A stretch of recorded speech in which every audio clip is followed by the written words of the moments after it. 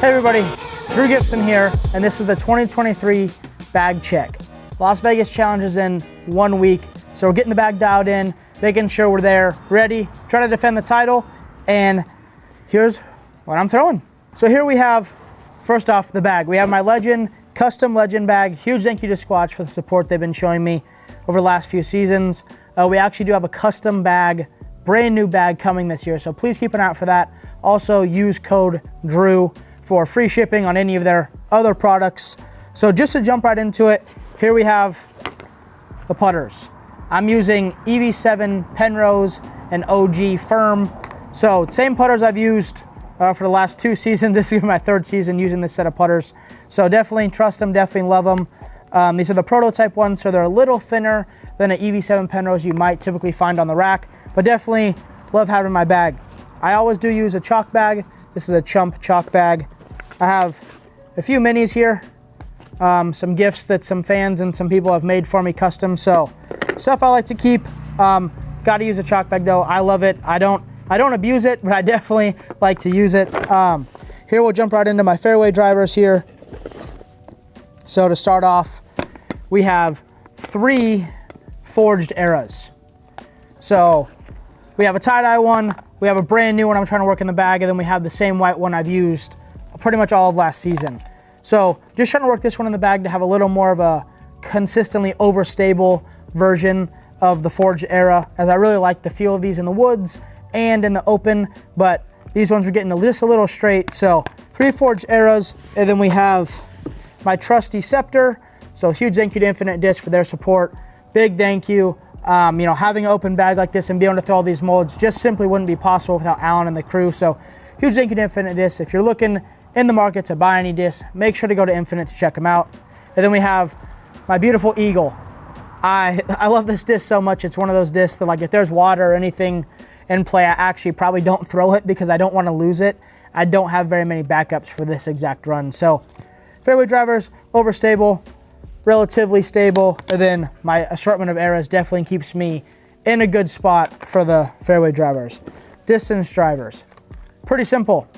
We got the famous Alabama, Halo Boss, and then Halo Destroyer.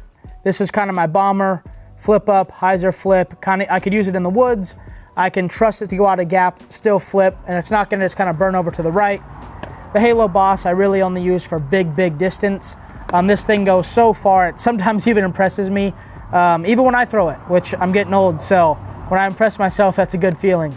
And then we have the Halo Destroyer. This is one of them. I kind of have them cycled out for events I'm going to play or how windy it's going to be.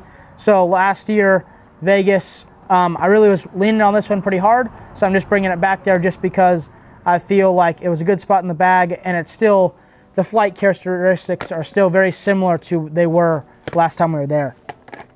So jumping into my last one, kind of a trick disc. My buddy Braden gave this to me. Just a Roadrunner roller. Out there in Vegas, there's a lot of times I'm using a roller, whether it's to get extra distance, get under some trees or whatever. So definitely a needed disc, even at a big wide open course like that. Running into my mid-ranges now, we got the famous yellow Buzz with the ring on it.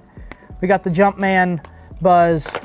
We have my Bros for Change RPM disc. I love this disc. We are renaming it for US purposes the White Heron.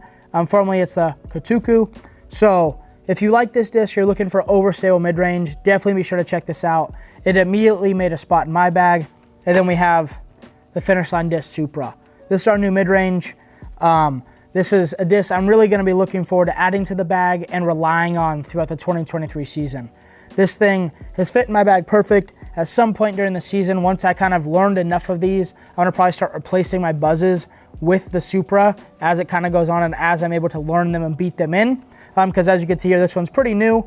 And I'm really loving it for the bag. I'm just kind of waiting to get a few more to kind of push the other discs out of my bag. And then last but not least, we have my 2 throwing putters. My same white KC Pro AVR with the Champion AVR stamp on it. I've thrown for, man, probably 12 years now. I've had this disc in the bag, you know, while I've been able to throw it, whether it was on Innova or open bag. So definitely been a staple in my bag. And at this point, it's probably more like a tiny little disc that just flips and goes to the right. Then we have the Finish Line Disc Pace. So This is our newest disc to the Finish Line lineup, and this is our overstable putter. Only comes in premium plastic at the moment. So huge thank you to Finish Line Discs. I mean, I own it, but we support it. We do a lot of stuff with it. So Finish Line Discs is awesome. Make sure to check them out. Make sure to go to infinitedisc.com to get your Finish Line discs and all of the brands that you could think of. Huge thank you to Pulsea Disc Golf for filming this today. We'll catch you guys in the next one.